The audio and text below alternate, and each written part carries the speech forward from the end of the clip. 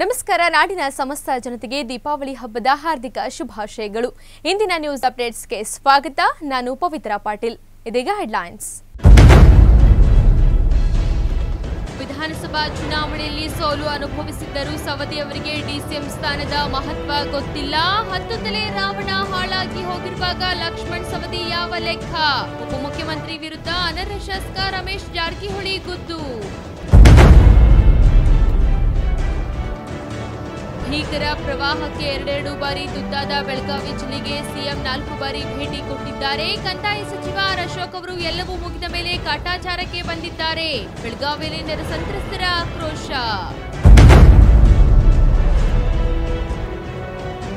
ನೆರೆ ಪರಿಸ್ಥಿತಿಯನ್ನು ಅವಲೋಕನ ಮಾಡದೆ ಕಾಲಹರಣ ಮಾಡುತ್ತಿದ್ದಾರೆ. ಇನ್ನೊಂದು ವಾರದ ಒಳಗೆ ಬಂದು ಜನರ ಕಷ್ಟಕ್ಕೆ ಸ್ಪಂದಿಸಬೇಕು. ಕೆಆರ್ಪೇಟೆಯಲ್ಲಿ ಸುಮಲತಾ ಎಲ್ಲಿದ್ಯಮ್ಮ ಎಂದು ಕಾಲೆಳೆದ ವೀರಶೈವ ಸಂಘದ ಅಧ್ಯಕ್ಷ ಧನಂಜಯ್. ಈಗ ವಾರ್ತೆಗಳ ವಿವರ. ಜೈಲಿನಿಂದ ಹೊರಬಂದ ಡಿಕೆ ಶಿವಕುಮಾರ್ ಅವರ ಅಭಿಮಾನಿಗಳು ರಾಜ್ಯಾದ್ಯಂತ ಸಂಭ್ರಮಾಚರಣೆ ಮಾಡುತ್ತಿದ್ದು, ಇಂದು ಬೆಳಗಾವಿಯ ಗಣೇಶ ದೇವಸ್ಥಾನದಲ್ಲಿ ವಿಶೇಷ ಪೂಜೆ ಮಾಡಿ ಹೆಬ್ಬಾಳ್ಕರ್ ಸಹೋದರ ಹಾಗೂ ಕಾಂಗ್ರೆಸ್ ಕಾರ್ಯಕರ್ತರು ಸೇರಿ 105 ತೆಂಗಿನಕಾಯಿ ಒಡೆದು ಹರಕೆ ತೀರಿಸಿದರು.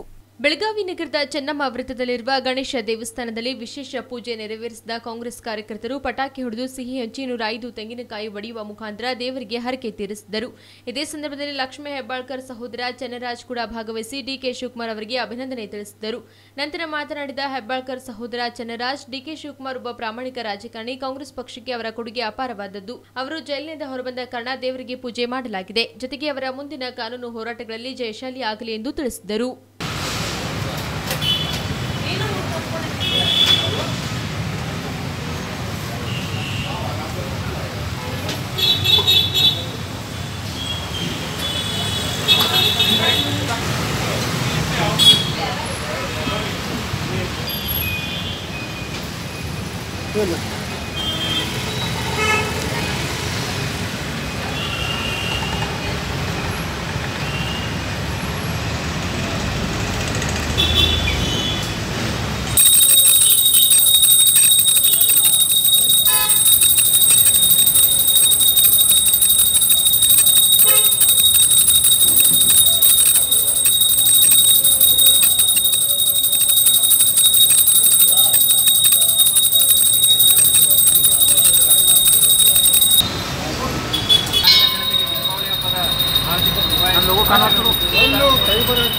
ಇವತ್ತಿನ ದಿವಸ ನಮ್ಮೆಲ್ಲರಿಗೂ ತುಂಬ ಸಂತೋಷದ ದಿವಸ. ನಮ್ಮೆಲ್ಲರ ನಾಯಕರು ನಮ್ಮೆಲ್ಲರ ನಾಯಕರು ಸನ್ಮಾನ್ಯ ಡಿ.ಕೆ. ಶಿವಕುಮಾರ್ ಸಾಹೇಬರು ನ್ಯಾಯಾಲಯದಲ್ಲಿ ಬೇಲ್ ತಗೊಂಡು ಹೊರಗಡೆ ಬಂದಿದ್ದಾರೆ. ತುಂಬ ಸಂತೋಷದ ದಿವಸ. ಇವತ್ತಿನ ದಿವಸ ನಾವು ಅವರ ಅಭಿಮಾನಿಗಳಿಗಾಗಿ ದೇವಸ್ಥಾನದಲ್ಲಿ ವಿಶೇಷವಾದ ಪೂಜೆಯನ್ನು ಅಂದ್ಕೊಂಡಿದ್ವಿ. ದೇವರಲ್ಲಿ ಸಾಹೇಬರಿಗೆ ಒಳ್ಳೆಯ ಆಯುಷ್ಯ ಆರೋಗ್ಯ ಕೊಟ್ಟು ಮುಂದಿನ ದಿವಸದಲ್ಲಿ ಎಲ್ಲ ರೀತಿಯ ಏಳಿಗೆ ಆ ದೇವರು ಕರುಣಿಸಲಿ ಎಂದು ನಾವು ದೇವರಲ್ಲಿ ಇವತ್ತಿನ ದಿವಸ ಪ್ರಾರ್ಥನೆ ಮಾಡಿಕೊಂಡಿದ್ದೀವಿ. ಸರ್ಕಾರದ ಅಳಿವು ಉಳಿವು ನನ್ನ ಕೈಯಲ್ಲಿದೆ. ಬೆಳಗಾವಿಯ 3 ಕ್ಷೇತ್ರದ ಮತದಾರರು ಜಾಗೃತರಾಗಿ ಮತ ನೀಡಿ ಎಂದು ಮಾಜಿ ಮುಖ್ಯಮಂತ್ರಿ ಎಚ್.ಡಿ. ಕುಮಾರಸ್ವಾಮಿ ಹೇಳಿದ್ದಾರೆ. ಬೆಳಗಾವಿ ನಗರದ ಪ್ರವಾಸಿ ಮಂದಿರದಲ್ಲಿ ಮಾತನಾಡಿದ ಅವರು, ಗೋಕಾಕ್ದಲ್ಲಿ ಮಳೆಯಿಂದ ಬೀಳಲಿದ್ದ ಬಂಡೆ ಒಡೆಯುವ ಸಂದರ್ಭದಲ್ಲಿ ಜನ ನಮ್ಮ ಸಾಹುಕಾರ ಎನ್ನುತ್ತಾರೆ. ಆದರೆ ಈ ಸಾಹುಕಾರರು ಜನರ ಕಬ್ಬಿನ ಹಣ ಕೊಟ್ಟಿಲ್ಲ. ಹಾಗಿದ್ದರೆ ಇವರು ಎಂತಹ ಸಾಹುಕಾರ ಎಂದು ಕುಮಾರಸ್ವಾಮಿ ಅವರು ಮಾಜಿ ಸಚಿವ ರಮೇಶ್ ಜಾರಕಿಹೊಳಿ ಅವರನ್ನ ಲೇವಡಿ ಮಾಡಿದರು. ಕುಮಾರಸ್ವಾಮಿ ಬಂದ ವಿಮಾನದಲ್ಲಿ ರಮೇಶ್ ಬೆಂಗಳೂರಿನಿಂದ ಬೆಳಗಾವಿಗೆ ಬಂದಿಳಿದು ಗಮನ ಸೆಳೆದರು. ನಂತರ ಇಬ್ಬರು ಸೌಜನ್ಯದಿಂದ ಮಾತನಾಡಿದರು. ಅಮಾಯಕ ಜನರು ಸಾಹುಕಾರ ಎಂದು ಕರೆಯುತ್ತಾರೆ. ಸಾಕಷ್ಟು ಮುಂದುವರೆದ ಇಂತಹ ಕಾಲದಲ್ಲೂ ಸಹ ಇನ್ನೂ ಇಂತಹವರು ತಮ್ಮನ್ನ ಜನರಿಂದ ಸಾಹುಕಾರ ಎಂದು ಕರೆಸಿಕೊಳ್ಳುತ್ತಾರಲ್ಲ, ಏನಪ್ಪಾ ಕತೆ ಇದು? ಎತ್ತ ನಡೆದಿದೆ ಈ ವ್ಯವಸ್ಥೆ ಎಂದು ವ್ಯಂಗ್ಯವಾಡಿದರು. ಇನ್ನು ಈಗಿರುವ ಸರ್ಕಾರದ ಅಳಿವು ಮತ್ತು ಉಳಿವು ನನ್ನ ಕೈಯಲ್ಲಿದೆ. ಈ ಸರ್ಕಾರ ಕೆಡುವ ಗೋಚಿಗೆ ನಾನು ಹೋಗುವುದಿಲ್ಲ. ಮರುಚುನಾವಣೆಗೆ ಇದು ಸಾಕಾಲವಲ್ಲ. ಮರುಚುನಾವಣೆ ಆಗಬೇಕಾದರೆ 200ರಿಂದ 300 ಕೋಟಿ ಹಣ ಖರ್ಚು ಮಾಡಬೇಕಾಗುತ್ತದೆ. ಆದ್ದರಿಂದ ಜನರ ತೆರಿಗೆ ದುಡ್ಡು ವ್ಯರ್ಥವಾಗಲು ನಾನು ಬಿಡುವುದಿಲ್ಲ ಎಂದು 15 ಪಕ್ಷದ ಚುನಾವಣೆಯಲ್ಲಿ ಜೆಡಿಎಸ್ ಗೆದ್ದರೆ ಬಿಜೆಪಿಗೆ ಬೆಂಬಲ ನೀಡುತ್ತೇನೆಂದು ಮಾರ್ಮಿಕವಾಗಿ ಹೇಳಿದರು. ಅದಕ್ಕೆ ನಾನು ಸರ್ಕಾರ ತಗೊಂಡೆ. ಆಮೇಲೆ ಅಲ್ಲೆಲ್ಲೋ ನಿಮ್ಮ ಹೆಣ್ಮಗಳಿದಾರಲ್ಲ, ನಮ್ಮ ಲಕ್ಷ್ಮೀ ಹೆಬ್ಬಾಳ್ಕರ್, ಅವ್ರ ಕ್ಷೇತ್ರದಲ್ಲಿ ಏನೋ 400 ಕೋಟಿದೋ 500 ಕೋಟಿದೋ ಅಲ್ಲೊಂದು ನೀರಾವರಿ ಯೋಜನೆ ಆಗ್ಬೇಕು ಅಂತ ಕೆರೆ ತುಂಬಾ ಇರುತ್ತೆ. ಅವು ಕ್ಲಿಯರ್ ಮಾಡಿದ್ದೀವಿ. ಅವರವರಲ್ಲೇ ಕಾಂಪಿಟೇಷನ್. ನಾನು ಇವ್ರನ್ನೇ ಸರಿಪಡಿಸ್ಕೊಂಡು ಇವ್ರು ಹೊಡೆದಾಟ. ಇಲ್ಲಿ ರೈತರು ನೋಡಲ್ಲ. ನಾನು ಹಲವಾರು ರೀತಿ ಸಮಸ್ಯೆ ಎದುರಿಸ್ತಾನೆ ಇರಲಿ ಒಂದ್ ಕಡೆ. ಆದರೆ ನಾನು ಸಂತೋಷವಾಗಿ ಅಧಿಕಾರ ಬಿಡಬೇಕಾದ್ರೆ 14 ತಿಂಗಳಲ್ಲಿ ರೈತರಿಗೆ ನಾನು ಏನು ಮಾತು ಕೊಟ್ಟಿದ್ದೆ ಅದನ್ನ ಈಡೇರಿಸತಕ್ಕಂಥದ್ರಲ್ಲಿ ಸ್ವಲ್ಪ ಯಶಸ್ವಿ ಆಗಿದ್ದೇನೆ. ಈಗಲೂ ಸಹ ಹೇಳ್ತೇನೆ ನನ್ನ ರೈತರಿಗೆ, ಇವತ್ತೇನು ಬೀದಿಗೆ ಬಂದಿದ್ದೀರಿ, ಇವತ್ತು ಒಂದು ಅವಕಾಶ ತೀರ್ಮಾನಕ್ಕೆ ಬನ್ನಿ, ಒಂದು ಕ್ರಾಂತಿಕಾರಿ ಬದಲಾವಣೆ ತನ್ನಿ ಈ ಜಿಲ್ಲೆ ಒಳಗೆ 3 ಕ್ಷೇತ್ರದಲ್ಲಿ.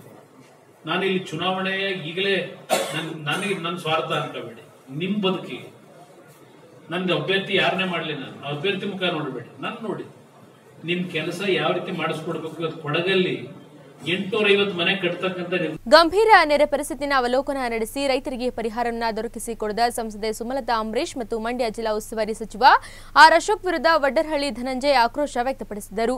ಸ್ವಾಭಿಮಾನದ ಹೆಸರಿನಲ್ಲಿ ಜಿಲ್ಲೆಯ ಜನತೆಗೆ ಮಂಕುಬೂದಿ ಎರಚಿ ಚುನಾವಣೆಯಲ್ಲಿ ಗೆದ್ದು ಸಂಸದೆಯಾದ ನಂತರ ಜಿಲ್ಲೆಗೆ ಕಾಟಾಚಾರದ ಭೇಟಿ ನೀಡಿ ನಾಪತ್ತೆಯಾಗಿರುವ ಸುಮಲತಾ ಅವರನ್ನ ಸುಮಲತಾ ಎಲ್ಲಿದೆಯಮ್ಮ ಎಂದು ಛೇಡಿಸಿದ ಧನಂಜಯ್ ತಾಲೂಕಿನ ಸೂಜಿಗಲ್ಲು ಗುಡ್ಡದ ಕೆರೆ, ಸಿಂಗದಗಟ್ಟೆ ಕೆರೆ, ಹರಳಿಹಳ್ಳಿ ಕೆರೆ, ಕೋಡಿಗಳು ಒಡೆದು 800 ಎಕರೆ ಕೃಷಿ ಭೂಮಿ ಬೆಳೆದಿದ್ದ ಭತ್ತ, ಕಬ್ಬು, ಬಾಳೆ ಮತ್ತು ಅಡಿಕೆ ಬೆಳೆಗಳು ನಷ್ಟವಾಗಿವೆ. 15 ಕೋಟಿ ರೂಪಾಯಿಗಳು ಹೆಚ್ಚಿನ ನಷ್ಟ ಉಂಟಾಗಿದೆ. ಹೊಸಹೊಳಲು, ಮತ್ತಿಘಟ್ಟ, ಹೇರಹಳ್ಳಿ, ಕಾಳೇಗೌಡನ ಕೊಪ್ಪಲು, ದೊಡ್ಡನಗಟ್ಟೆ, ಎಗಚಗುಪ್ಪೆ, ವಿಠಲಾಪುರ, ಹರಳವಳ್ಳಿ, ಮರುವಳ್ಳಿ, ಬೆಲಕದೆಯರೆ, ಊಚಿನಹಳ್ಳಿ, ಮರುಕುನಹಳ್ಳಿ ಗ್ರಾಮದಲ್ಲಿ ಸುಮಾರು ಎಕರೆ ಕೃಷಿ ಭೂಮಿಯು ಕೊರಕಲು ಬಿದ್ದು ರೈತರು ಸಂಕಷ್ಟದಲ್ಲಿದ್ದಾರೆ. ಪ್ರವಾಹ ಸಂಭವಿಸಿ ವಾರ ಕಳೆಯುತ್ತಿದ್ದರೂ ಜಿಲ್ಲಾ ಉಸ್ತುವಾರಿ ಸಚಿವರಾಗಲಿ, ಸಂಸದರಾಗಲಿ, ಜಿಲ್ಲಾಧಿಕಾರಿಗಳಾಗಲಿ ತಾಲೂಕಿನ ರೈತರ ಸಂಕಷ್ಟಗಳನ್ನ ಆಲಿಸಲಿಲ್ಲ. ಇನ್ನೊಂದು ವಾರದ ಒಳಗೆ ಕೆಆರ್ಪೇಟೆಗೆ ಆಗಮಿಸಿ ನೆರೆ ಸಂತ್ರಸ್ತರ ಕಷ್ಟಗಳನ್ನು ಆಲಿಸದಿದ್ದರೆ ಭಾರೀ ಮಳೆಯಿಂದ ತಾಲೂಕಿನ ಗಂಜಿಕೆರೆಯಲ್ಲಿ ಮನೆಯ ಗೋಡೆ ಬಿದ್ದು ನಿಧನರಾದ ದಲಿತ ಯುವಕ ಮುರುಕನಹಳ್ಳಿ ಕುಮಾರ್ ಕುಟುಂಬಕ್ಕೆ ಇನ್ನೂ ಹೆಚ್ಚಿನ ಪರಿಹಾರ ಕೊಡಿಸದಿದ್ದರೆ ಸಂಸದರ ವಿರುದ್ಧ ಲೋಕಸಭಾ ಸ್ಪೀಕರ್, ಪ್ರಧಾನಮಂತ್ರಿ ಮತ್ತು ರಾಷ್ಟ್ರಪತಿಗಳಿಗೆ ದೂರು ನೀಡುವ ಜೊತೆಗೆ ಜಿಲ್ಲಾ ಉಸ್ತುವಾರಿ ಸಚಿವ ಆರ್ ಅಶೋಕ್ ಅವರ ವಿರುದ್ಧ ರಾಜ್ಯಪಾಲರು ಮತ್ತು ಮುಖ್ಯಮಂತ್ರಿಗಳಿಗೆ ದೂರು ನೀಡುವುದಾಗಿ ಧನಂಜಯ ಎಚ್ಚರಿಕೆ ನೀಡಿದರು. ಪತ್ರಿಕಾಗೋಷ್ಠಿಯಲ್ಲಿ ಸಂತ್ರಸ್ತರಾದ ಹೊಸಹೊಳಲು ಸರಸ್ವತಮ್ಮ, ರಾಮಕೃಷ್ಣ, ತಿಮ್ಮೇಗೌಡ, ರೇವಣ್ಣ, ವೀರಪ್ಪ ಸೇರಿದಂತೆ ಅನೇಕರು ಇದ್ದರು. 50 ತುಂಬಿದ ಸಭೆಯಲ್ಲಿ ಆ ಸೀರೆಯನ್ನು ನನಗೆ ಮತಭಿಕ್ಷೆಯನ್ನು ಕೊಡಿ, ನನಗೆ ಮತಭಿಕ್ಷೆಯನ್ನು ಕೊಡಿ ಅಂತೇಳಿ ಎರಡು ಕೈಯನ್ನು ಮುಂದೆ ಹಾಕಿ ಸೆರಗನ್ನು ಹಾಸಿದ್ರು ಮಾನ್ಯ ಸುಮಲತಾ ಅವರು. ಆದರೆ ಮಾನ್ಯ ಸುಮಲತಾ ಅವರೇ, ತಾವು ಸಂಸದರಾಗಿ 5 ತಿಂಗಳಾಗಿದೆ. ಕೇರ್ಪೇಟೆಗೆ ಒಮ್ಮೆ ಮಾತ್ರ ಬಂದು ಕಾಟಾಚಾರಕ್ಕೆ ಅನರ್ಹ ಶಾಸಕರನ್ನು ಸಭೆಯಲ್ಲಿ ಕೂರಿಸ್ಕೊಂಡು ಕಾನೂನಿನ ಪ್ರಕಾರ ಅನರ್ಹ ಶಾಸಕರನ್ನು ಸಭೆಯಲ್ಲಿ ಕೂರಿಸ್ಕೊಳ್ಳಾಗಿಲ್ಲ. ಕಾನೂನಿನ ಅಂಶಗಳನ್ನು ಕೂಡ ತಾವು ಗಾಳಿಗೆ ತೋರಿ ಆ ತಾಲೂಕು ಪಂಚಾಯತಿ ಸಭೆಯಲ್ಲಿ ಕಾಟಾಚಾರಕ್ಕೆ ನೀವು ಸಭೆಯನ್ನು ನಡೆಸಿ ತಾಲೂಕಿನ ಸಮಸ್ಯೆಗಳನ್ನು ನೀವು ಸ್ಪಂದಿಸದೆ ನೀವು ಸಭೆಯನ್ನು ನಿರ್ಗಮಿಸಿದಿರಿ ಮಾನ್ಯ ಸುಮಲತಾ ಅವರೇ. ಮತ್ತು ಈ ಘಟನೆಯಾಗಿ 5 ದಿನ ಆಗಿದೆ. ನಿಮ್ಮಿಂದ ಜಿಲ್ಲಾಧಿಕಾರಿಗಳಿಗೆ ಒಂದು ನಿರ್ದೇಶನ ಬಂದಿಲ್ಲ, ನಿಮ್ಮಿಂದ ಎಸಿ ಅವರಿಗೆ ನಿರ್ದೇಶನ ಬಂದಿಲ್ಲ, ನಿಮ್ಮಿಂದ ತಹಶೀಲ್ದಾರ್ ಅವರಿಗೆ ನಿರ್ದೇಶನ ಬಂದಿಲ್ಲ. ತಹಶೀಲ್ದಾರ್ ಅವರು ನಷ್ಟವಾಗಿರ್ತಕ್ಕಂತಹ 2,000 ಕುಟುಂಬಗಳಿಗೆ ಅವರು ಮನೆಯಿಂದ ಪರಿಹಾರ ಕೊಡ್ತಾರೇನೋ? ನೀವು ಸರ್ಕಾರದ ಮೇಲೆ, ರಾಜ್ಯ ಸರ್ಕಾರದ ಮೇಲೆ, ಕೇಂದ್ರ ಸರ್ಕಾರದ ಮೇಲೆ ಒತ್ತಡ ಮಾಡಿದರೆ ತಹಶೀಲ್ದಾರ್ ಅವರು ಇದೇ ಒಂದು ಮುತುವರ್ಜಿಯಿಂದ, ಕಾಳಜಿಯಿಂದ ನೊಂದ ರೈತರಿಗೆ ಪರಿಹಾರವನ್ನು ಕೊಡಲಿಕ್ಕೆ ಕಾರ್ಯಮುಖ ಆಗ್ತಾರೆ. ನೀವು ಒಬ್ಬ ಪ್ರಾಮಾಣಿಕ ಸಂಸದರಾಗಿ ಮಾನ್ಯ ಸುಮಲತಾ ಮೇಡಮ್ರವರೇ ಹಿಂದೆ ಹೇಳ್ತಾ ಇದ್ರು, ಚುನಾವಣೆ ಟೈಮಲ್ಲಿ ಹೇಳ್ತಾ ಇದ್ರು, ಒಂದು ಜೋಕ್ಸು ಆಗಿತ್ತು. ಸಾಮಾಜಿಕ ಜಾಲತಾಣಗಳಲ್ಲಿ ಇಡೀ ಕರ್ನಾಟಕದಲ್ಲಿ ದೊಡ್ಡ ಜೋಕ್ಸ್ ಅದು. ಮಂಡ್ಯ ಕಿಕ್ಕೇರಿ ಸಮೀಪದ ದೊರನಹಳ್ಳಿ ಗ್ರಾಮದಲ್ಲಿ ಮನೆಯ ಹತ್ತಿರ ಬಂದು ಸಾಕು ನಾಯಿಯನ್ನ ತಿಂದು ಹಾಕಿದ ಚಿರತೆ ಗ್ರಾಮಸ್ಥರಲ್ಲಿ ಆತಂಕ ಮನೆ ಮಾಡಿದೆ. ಮಂಡ್ಯ ಕಿಕ್ಕೇರಿ ಸಮೀಪದ ದೊರನಹಳ್ಳಿ ಗ್ರಾಮದ ರೈತ ಲೋಕೇಶ್ ಅವರ ಮನೆ ಹತ್ತಿರ ಕಟ್ಟು ಹಾಕಿದ್ದ ಸಾಕಿದ ನಾಯಿಯನ್ನ ಕೊಂದು ಹಾಕಿರುವ ಘಟನೆ ನಿನ್ನೆ ಸಂಜೆ 7 ಗಂಟೆಯಲ್ಲಿ ನಡೆದಿದ್ದು, ಇದು ಸಿಸಿಟಿವಿಯಲ್ಲಿ ರೆಕಾರ್ಡ್ ಆಗಿದ್ದು, ಇದರಿಂದ ತೋಟದ ಮನೆಯ ರೈತರು ಆತಂಕದಲ್ಲಿದ್ದಾರೆ. ಕಳೆದ 5 ತಿಂಗಳಿಂದ ಚಿರತೆ ಕಾಣಿಸಿಕೊಳ್ಳುತ್ತಿದ್ದು ಹಲವಾರು ಬಾರಿ ಸಾಕು ನಾಯಿಗಳನ್ನ ತಿಂದು ಹಾಕಿದೆ. ಇದರ ಬಗ್ಗೆ ಅರಣ್ಯ ಇಲಾಖೆಯವರಿಗೆ ತಿಳಿಸಿದರೂ ಯಾವುದೇ ಕ್ರಮ ಕೈಗೊಳ್ಳುತ್ತಿಲ್ಲ ಎಂದು, ಇದರಿಂದ ರಾತ್ರಿ ಮನೆಯಿಂದ ಹೊರಬರುವುದೇ ಕಷ್ಟವಾಗಿದೆ. ಕೂಡಲೇ ಅರಣ್ಯ ಇಲಾಖೆಯವರು ಚಿರತೆಯನ್ನ ಬಂಧಿಸುವ ಕೆಲಸ ಮಾಡಬೇಕೆಂದು ಕಿಕ್ಕೇರಿಯ ಕೃಷಿ ಪತ್ತಿನ ಸಹಕಾರ ಸಂಘದ ನಿರ್ದೇಶಕ ಮುರಳಿ ಮತ್ತು ರೈತ ಯೋಗೇಶ್ ಅವರು ಆಗ್ರಹಿಸಿದ್ದಾರೆ. ಭೀಕರ ಪ್ರವಾಹಕ್ಕೆ 2 ಬಾರಿ ತುತ್ತಾದ ಬೆಳಗಾವಿ ಜಿಲ್ಲೆಯ ಅನೇಕ ತಾಲೂಕುಗಳಿಗೆ ಸಿಎಂ ಯಡಿಯೂರಪ್ಪ 4 ಬಾರಿ ಭೇಟಿ ನೀಡಿದ್ದರು. ಆದರೆ ಕಂದಾಯ ಸಚಿವರು ಎಲ್ಲವೂ ಮುಗಿದ ಮೇಲೆ ಪ್ರವಾಹ ಪೀಡಿತ ಪ್ರದೇಶಕ್ಕೆ ಭೇಟಿ ನೀಡುತ್ತಿದ್ದಾರೆ. ಬೆಳಗಾವಿ ಜಿಲ್ಲೆಯ ಕಿತ್ತೂರು ತಾಲೂಕಿನ ಗದ್ದಿಗೇರಿ ಗ್ರಾಮಕ್ಕೆ ಭೇಟಿ ನೀಡಿರುವ ಕಂದಾಯ ಸಚಿವ ಆರ್ ಅಶೋಕ್ ಪ್ರವಾಹ ಉಂಟಾದ 2 ತಿಂಗಳ ನಂತರ ಆ ಪ್ರದೇಶಗಳಿಗೆ ಭೇಟಿ ನೀಡಿದ್ದಾರೆ. ಕಳೆದ 2 ತಿಂಗಳ ಅವಧಿಯಲ್ಲಿ ಮುಖ್ಯಮಂತ್ರಿ ಬಿಎಸ್ ಯಡಿಯೂರಪ್ಪನವರು 4 ಬಾರಿ ಪ್ರವಾಹ ಪೀಡಿತ ಪ್ರದೇಶಗಳಿಗೆ ಗ್ರಾಮಗಳಿಗೆ ಭೇಟಿ ಮಾಡಿ ಜನರ ಕಣ್ಣೀರು ಒರೆಸುವ ಕೆಲಸ ಮಾಡಿದ್ದಾರೆ. ಆದರೆ ಕಂದಾಯ ಸಚಿವರು ಮಾತ್ರ ಮುಖ್ಯಮಂತ್ರಿಗಳಿಗಿಂತ ಜಿಲ್ಲೆಗೆ ದುಬಾರಿ ಆಗಿದ್ದಾರೆಂಬ ಮಾತು ಸಾರ್ವಜನಿಕರಲ್ಲಿ ಕೇಳಿ ಬರ್ತಿದೆ. ಕಂದಾಯ ಸಚಿವರು ಪ್ರವಾಹ ಪೀಡಿತ ಪ್ರದೇಶಗಳಿಗೆ ಇಲ್ಲಿಯವರೆಗೆ ಭೇಟಿ ನೀಡಿ ಪರಿಸ್ಥಿತಿ ಅವಲೋಕನ ಮಾಡುವ ಕೆಲಸ ಮಾಡಿಲ್ಲ. ಈ ಹಿಂದೆ ಮುಖ್ಯಮಂತ್ರಿಗಳ ಬಳಿ ಈ ಕುರಿತು ಮಾಹಿತಿ ಕೇಳಿದಾಗ ಸಮಜಾಯಿಷಿ ನೀಡುವ ಪ್ರಯತ್ನ ಮಾಡಿದ್ದರು. ಈ ಎಲ್ಲ ಬೆಳವಣಿಗೆ ನಂತರ ಸದ್ಯ ತರಾತುರಿಯಲ್ಲಿ ಕಂದಾಯ ಸಚಿವ ಆರ್ ಅಶೋಕ್ ಪ್ರವಾಹ ಪೀಡಿತ ಪ್ರದೇಶಗಳಾದ ಸವದತ್ತಿ ಮತ್ತು ರಾಮದುರ್ಗ ತಾಲೂಕಿನ ಕೆಲವು ಗ್ರಾಮಗಳಿಗೆ ಭೇಟಿ ನೀಡಿದ್ದಾರೆ. ಜೊತೆಗೆ ತಾವು ಜಿಲ್ಲೆಯ ಪ್ರವಾಸ ಕೈಗೊಳ್ಳುವ ಬಗ್ಗೆ ಪತ್ರಕರ್ತರಿಗೆ ಮಾಹಿತಿ ನೀಡದೆ ತರಾತುರಿ ಪ್ರವಾಸ ಮಾಡಿದ್ದಾರೆ.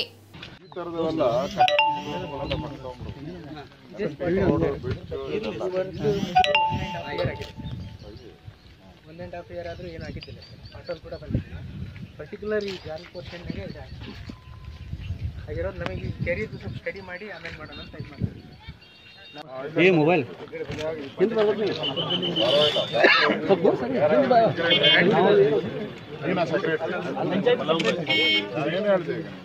ಸರ್ ಇಲ್ಲೇ ಏನು ಸಮಸ್ಯೆ ಏನು ಹೇಳ್ರಪ್ಪ ಯಾರೋ ಪಿಡಿವಾ ಹೇಳೋಣ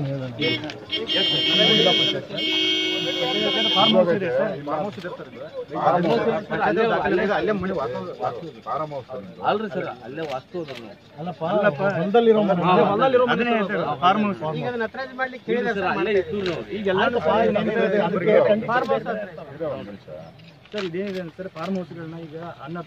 ಎಕ್ಸಂಬ ನಗರದಲ್ಲಿ ಸಚಿವೆ ಶಶಿಕಲಾ ಜೊಲ್ಲೆ ಜನತಾ ದರ್ಶನ ನಡೆಸಿ ಕ್ಷೇತ್ರದ ಜನರ ಅಹವಾಲು ಸ್ವೀಕರಿಸಿದರು. ಎಕ್ಸಂಬ ನಗರದಲ್ಲಿ ಜನತಾ ದರ್ಶನ ನಡೆಸಿ ಕ್ಷೇತ್ರದ ವಿವಿಧ ಗ್ರಾಮಗಳಿಂದ ಆಗಮಿಸಿದ ಸಾರ್ವಜನಿಕರ ಅಹವಾಲುಗಳನ್ನು ರಾಜ್ಯ ಮಹಿಳಾ ಮತ್ತು ಮಕ್ಕಳ ಕಲ್ಯಾಣ ಇಲಾಖೆ ಹಿರಿಯ ನಾಗರಿಕರ ಸಬಲೀಕರಣ, ಆಹಾರ ಮತ್ತು ನಾಗರಿಕ ಸರಬರಾಜು ಹಾಗೂ ಗ್ರಾಹಕ ಖಾತೆ ಸಚಿವೆ ಶಶಿಕಲಾ ಜೊಲ್ಲೆ ಅವರು ಸ್ವೀಕರಿಸಿದರು. ಸಾರ್ವಜನಿಕರ ಮನವಿ ಪತ್ರಗಳನ್ನು ಸ್ವೀಕರಿಸಿ ಅವುಗಳನ್ನು ಆದಷ್ಟು ಬೇಗ ಈಡೇರಿಸಲು ಶ್ರಮಿಸುವುದಾಗಿ ಭರವಸೆ ನೀಡಿದರು. ದೀಪಾವಳಿ ಹಬ್ಬದ ಆಚರಣೆ ಆರ್ಥಿಕವಾಗಿ ಹಿಂದುಳಿದವರಿಗೆ ಹೊಸ ಬಟ್ಟೆ ಹಾಗೂ ಗೌರವಧನ ವಿತರಿಸಿದರು. ಬನಹಟ್ಟಿ ನಗರದಲ್ಲಿ ಶ್ರೀ ದೇವರ ದಾಸಿಮ ಎಂಬ ಸಂಘ ಸ್ಥಾಪಿಸಿಕೊಂಡು ಕಳೆದ 15 ವರ್ಷಗಳಿಂದ ಬಡ ಶಾಲಾ ಮಕ್ಕಳನ್ನು ಗುರುತಿಸಿ ಶ್ರೇಷ್ಠ ಮೌಲ್ಯಯುತವಾದ ಶಿಕ್ಷಣ ದೊರಕಿಸುವ ದೃಷ್ಟಿಯಿಂದ ಉಚಿತ ಸಮವಸ್ತ್ರ, ಬುಕ್, ಪೆನ್, ಪುಸ್ತಕ ಹಾಗೂ ಧನ ಸಹಾಯ ಕಾರ್ಯವನ್ನು ನಿರ್ವಹಿಸುತ್ತಾ ಬಂದಿರುವ ಕ್ರಿಯಾಶೀಲ ಚಟುವಟಿಕೆಯುಳ್ಳ ದೇವರ ದಾಸಿಮಯ ಗೆಳೆಯರ ಬಳಗದ ಚೇರ್ಮನ್ ರಾಧಾ ಶಿವಕುಮಾರ್ ಜುಂಜಪ್ಪನವರು ಹಾಗೂ ದೇವರ ದಾಸಿಮಯ ಗೆಳೆಯರ ಬಳಗದ ಸದಸ್ಯರೆಲ್ಲರೂ ಸೇರಿ ಬೆಳಕಿನ ಹಬ್ಬ ದೀಪಾವಳಿ ಆಚರಣೆಯ ಸಂಭ್ರಮದ ಕ್ಷಣಗಳನ್ನು ಆರ್ಥಿಕವಾಗಿ ಹಿಂದುಳಿದವರಿಗೆ ಹೊಸ ಬಟ್ಟೆ ಹಾಗೂ ಗೌರವಧನ ವಿತರಣೆ ಮಾಡುವ ಮುಖಾಂತರ ವಿಶಿಷ್ಟವಾಗಿ ಆಚರಿಸಿದರು. ಸಂಜು ಜವಳಗಿ, ಬಿಎಸ್ ಮಗ್ದುಮ್, ಸಂಜಯ್, ಶ್ರೀಪಾದ್ ಸೇರಿದಂತೆ ಅನೇಕರು ಇದ್ದರು. ಕಳೆದ ವಿಧಾನಸಭಾ ಚುನಾವಣೆಯಲ್ಲಿ ಸೋಲು ಅನುಭವಿಸಿದರೂ ಲಕ್ಷ್ಮಣ ಸವದಿಯವರಿಗೆ ಡಿಸಿಎಂ ಸ್ಥಾನದ ಮಹತ್ವ ಗೊತ್ತಿಲ್ಲ. 10 ತಲೆ ರಾವಣ ಹಾಳಾಗಿ ಹೋಗಿರುವಾಗ ಇನ್ನು ಸವದಿಯವರು ಯಾವ ಲೆಕ್ಕ ಎಂದು ಲಕ್ಷ್ಮಣ ಸವದಿ ವಿರುದ್ಧ ಅನರ್ಹ ಶಾಸಕ ರಮೇಶ್ ಜಾರಕಿಹೊಳಿ ಹೇಳಿದ್ದಾರೆ. ಬೆಳಗಾವಿಯಲ್ಲಿ ಮಾಧ್ಯಮಗಳೊಂದಿಗೆ ಮಾತನಾಡಿದ ಅವರು, ಬೇಜವಾಬ್ದಾರಿಯಿಂದ ಡಿಸಿಎಂ ಲಕ್ಷ್ಮಣ ಸವದಿ ಹಾಳಾಗಿದ್ದಾರೆ. ಶಾಸಕ ಉಮೇಶ್ ಕತ್ತಿಯವರು ಸವದಿಗೆ ಸರಿಯಾದ ಉತ್ತರ ಕೊಟ್ಟಿದ್ದಾರೆ. ಅದಕ್ಕೆ ನನ್ನ ಸಹಮತವಿದ್ದು ಡಿಸಿಎಂ ಸ್ಥಾನದ ಮಹತ್ವ ಅವರಿಗೆ ಗೊತ್ತಿಲ್ಲ. ಬಿದ್ದ ಮನೆ ಹಿಡಿದಿದ್ದಾರೆ ಹೊರತು ಏನೂ ಕನಸು ಇಲ್ಲ. ಅನರ್ಹ ಶಾಸಕರ ಬಗ್ಗೆ ಮಾತನಾಡುವ ಮೊದಲು ಆತ್ಮಾವಲೋಕನ ಮಾಡಿಕೊಳ್ಳುವುದು ಒಳ್ಳೆಯದು ಎಂದರು. ಮಾಜಿ ಸಿಎಂ ಕುಮಾರಸ್ವಾಮಿ ಜೊತೆಗೆ ನಾನು ಪ್ರಯಾಣ ಮಾಡಿರುವುದು ದೊಡ್ಡ ವಿಷಯವಲ್ಲ. ಅದರಲ್ಲಿ ವಿಶೇಷತೆ ಇಲ್ಲ. ರಾಜಕೀಯವಾಗಿ ಏನು ಚರ್ಚೆ ಆಗಿಲ್ಲ. ಖಾಸಗಿ ಮಾತುಕತೆ ಮಾಡಿದ್ದೇವೆ. ಯಾವುದೇ ಪಕ್ಷದಲ್ಲಿದ್ದರೂ ಕುಮಾರಸ್ವಾಮಿ ಜೊತೆಗೆ ಒಳ್ಳೆಯ ಸಂಬಂಧವಿದೆವೆಂದು ಹೇಳಿದರು. ಸುಪ್ರೀಂ ಕೋರ್ಟ್ನಲ್ಲಿ ಏನೇ ಆದರೂ ಚುನಾವಣೆಗೆ ನಿಲ್ಲಲು ಅವಕಾಶವಿದೆ ಎಂದ ಕಾನೂನು ತಜ್ಞರು ಹೇಳಿದ್ದಾರೆ. ಅಕ್ಟೋಬರ್ 30ರಿಂದ ನಾನು ಕ್ಷೇತ್ರದಲ್ಲಿ ಚುನಾವಣೆ ಪ್ರಚಾರ ಮಾಡುತ್ತೇನೆ. ಯಾವುದೇ ಸಂದರ್ಭದಲ್ಲಿ ಆದರೂ ನಾನು ಚುನಾವಣೆಗೆ ಸಿದ್ಧನಿದ್ದೇನೆ. ವಾದ ಪ್ರತಿವಾದ ನೋಡಿದರೆ ಚುನಾವಣೆಗೆ ನಿಲ್ಲುವ ಅವಕಾಶ ಕೊಡುತ್ತಾರೆ ಎನ್ನುತ್ತಿದ್ದಾರೆ ಎಂದು ತಿಳಿಸಿದರು. ಮಾಜಿ ಸಚಿವ ಸತೀಶ್ ಜಾರಕಿಹೊಳಿ ದ್ರೋಹದ ಕತೆ ಮಾಡಿದ್ರೆ ಅವರು ಮನೆಗೆ ಓಡಿ ಹೋಗ್ತಾರೆ. ಜಾರಕಿಹೊಳಿ ಕುಟುಂಬದ ಬಗ್ಗೆ ಅಪಮಾನ ಮಾಡಬಾರದು ಎಂದು ಸುಮ್ಮನಿದ್ದೇವೆ. ನಾನು ಬಾಲಚಂದ್ರ ಒಂದೇ ವೇದಿಕೆಯಲ್ಲಿ ಬಂದಾಗ ಸತೀಶ್ ಜಾರಕಿಹೊಳಿ ಮಾತಿಗೆ ಉತ್ತರ ಹೇಳುತ್ತೇನೆ ಎಂದರು. ಪ್ರತಿ ಗ್ರಾಮಕ್ಕೆ ನಾನು ಎಲೆಕ್ಷನ್ ತಯಾರಿ ಚಾಲೂ ಮಾಡ್ತೇನೆ. ಯಾವುದೇ ಸಂದರ್ಭ ಬಂದರೆ ಎಲೆಕ್ಷನ್ ನಾನು ರೆಡಿ ಇದ್ದೀನಿ. ಎಲೆಕ್ಷನ್ಗೆ ನಾನು ಏನು ಮಾಡಬೇಕು ಇಲ್ಲ ಪೂರ್ವ ತಯಾರು ಮಾಡೋಕ್ಕೆ ನಾಳೆ 30ರಿಂದ ನಾನು ಕ್ಷೇತ್ರ ಪ್ರವಾಸ ಚಾಲೂ ಮಾಡ್ತೀನಿ. ನಾನು ಡೆಲ್ಲಿಗೆ ನಾನು ಹೋಗಿಲ್ಲ. ಈಗ ತೀರ್ಪು ರಿಸರ್ವ್ ಇದೆ. ಅಲ್ಲಿ ವಾದ ಪ್ರತಿವಾದ ನೋಡ್ರೆ ಅಷ್ಟೇ ಏನಾದರೂ ಎಲೆಕ್ಷನ್ ನಮ್ಗೆ ಅಲಾವ್ ಅನ್ನೋದು ವಿಶ್ವಾಸ ನಮಗದೆ. ಎಲೆಕ್ಷನ್ದಾಗ ಕೊಡ್ತಾರೆ. ನಾವು ಯಾವುದೇ ಎಲೆಕ್ಷನ್ ಬಂದರೆ ಸಂತೋಷ. ಮೊದಲಿಂದ ನಾವು ರೆಡಿ ಇದ್ದೇವೆ. ಎಲೆಕ್ಷನ್ ಯಾವ ಬಂದರೂ ಮನೇಲಿ ನಾನು ವೈಯಕ್ತಿಕ ರೆಡಿ ಇದ್ದೇನೆ. ಉಳ್ಕಿದ್ರೆ ಇಲ್ಲ ಶಾಸಕರು ಮಾತಾಡ್ಕೊಂಡು ಮುಂದಿನ ನಿರ್ಣಯ ತೋತು ನಾವು. ಈಗ ಮೊನ್ನೆ ಲಕ್ಷ್ಮಣ ಸವದಿಯವರು ಅನರ್ಹ ಶಾಸಕರಿಗೂ ನಮಗೂ ಸಂಬಂಧ ಇಲ್ಲ, ಅವ್ರಿಗೂ ನಮಗೂ ಸಂಬಂಧ ಅಂತೇಳಿ ಭಾಳ ಬೇಜವಾಬ್ದಾರಿ ಹೇಳಿಕೆ ನೀಡಿರ್ತಾರೆ. ನೋಡಿರಿ, ಅವ್ರು ಬೇಜವಾಬ್ದಾರಿಯಿಂದ ಹಾಳಾಗಿದ್ದಾರೆ, ಇನ್ನೂ ಹಾಳಾಗ್ತಾರೆ. ಅವ್ರು ಬೇಜವಾಬ್ದಾರಿಯಿಂದ ಹಾಳಾಗಿದ್ದಾರೆ, ಇನ್ನೂ ಹಾಳಾಗ್ತಾರೆ. ಅವ್ರಿಗೆ ಕತ್ತಿಯವರ ಪರವಾಗಿ ಸರಿಯಾಗಿ ಉತ್ತರ ಹೇಳಿದ್ದಾರೆ. ಅದಕ್ಕೆ ನಾನು ಸಹಮತ ಇದೆ ಅಷ್ಟೇ. ನೋಡಿರಿ, ಅವ್ರಿಗೆ ಆ ಸ್ಥಾನದ ಮಹತ್ವ ಗೊತ್ತಿಲ್ಲ. ಅವರು ಬಿದ್ದು ಮಣ್ಣು ಹಿಡಿದವರು. ಅವ್ರು ಏನೋ ಕನಸಿನಲ್ಲಿ ಆಗಿದ್ದಾರೆ. ಆ ಕನಸಿನಲ್ಲಿ ವೀರಶೈವ ಲಿಂಗಾಯತರ ಮೇಲಿನ ಹಲ್ಲೆಗೆ ಸೂಕ್ತ ತನಿಖೆ ಆಗಬೇಕು. ತಪ್ಪಿತಸ್ಥರ ವಿರುದ್ಧ ಕಠಿಣ ಕ್ರಮ ಜರುಗಿಸಬೇಕೆಂದು ಅಖಿಲ ಭಾರತ ವೀರಶೈವ ಮಹಾಸಭೆಯ ಜಿಲ್ಲಾ ಅಧ್ಯಕ್ಷ ಶರಣಕುಮಾರ್ ಮೋದಿ ಆಗ್ರಹಿಸಿದ್ದಾರೆ.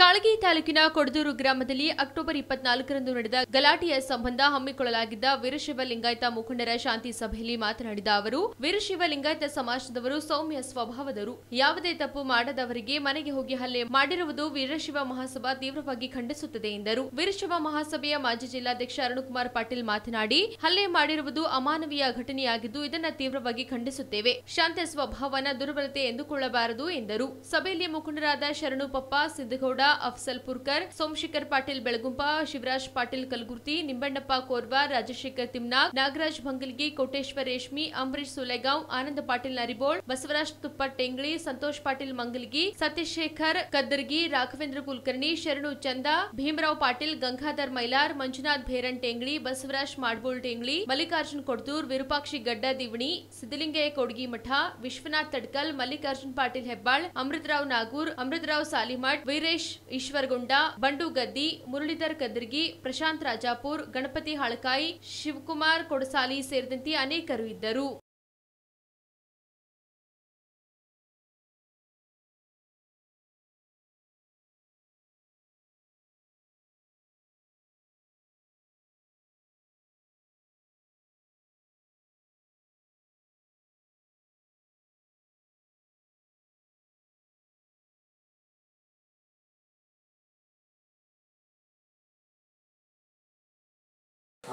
ಮೊನ್ನೆ ಆದಂಥ ಘಟನೆ ಅದು ನಮ್ಮ ಸಮಾಜದ ಯಾರೂ ಕೂಡ ಅದರಲ್ಲಿ ಭಾಗಿಯಾಗಿದ್ದಿಲ್ಲ.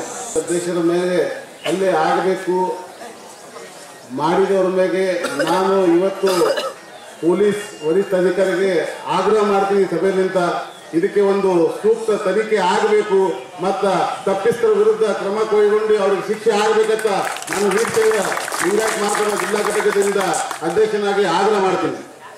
ನಾವು ಎಲ್ಲ ಸಮಾಜ ಜೊತೆ ಒಂದಾಗಿ ಹೋಗ್ಲಿಕ್ಕೆ ನಾವು ಸಿದ್ಧರಿದ್ದೇವೆ. ಆದರೆ ಪದೇ ಪದೇ ಈ ರೀತಿಲಿ ನಮ್ಮ ಹಳ್ಳಿ ಭಾಗದಲ್ಲಿ, ಗ್ರಾಮೀಣ ಭಾಗದಲ್ಲಿ ಈ ರೀತಿಲಿ ತೊಂದರೆ ಆದಾಗ ನಾವು ಇವತ್ತು ಜಿಲ್ಲಾ ವೀರಶೈವ ಮಹಾಸಭಾ ಯಾವಾಗಲೂ ಗಟ್ಟಿಯಾಗಿ ನಿಮ್ಮ ಜೊತೆ ಇರ್ತೇವೆ ಸಂದರ್ಭದಲ್ಲಿ ಹೇಳಕ್ಕೆ ನಾವು ಇಷ್ಟಪಡ್ತೇವೆ. ಏನು ಪಂಚಾಯತಿ ಅಧ್ಯಕ್ಷರ ಮೇಲೆ ಏನು ಹಲ್ಲೆ ಮಾಡಿದಾರಲ್ಲ, ಇದು ಅತ್ಯಂತ ಅಮಾನವೀಯ ಆಗಿರ್ತಕ್ಕಂಥ ಒಂದು ಘಟನೆ ಆಗಿದೆ. ಇದು ಗುಲ್ಬರ್ಗ ಜಿಲ್ಲೆಯ ಎಲ್ಲ ಸಮಾಜ ಮುಖಂಡರು ಇದೇ ನ್ಯೂಸ್ ಅಪ್ಡೇಟ್ಸ್ ಹೀಗೆ ನೋಡ್ತಾ ಇರಿ.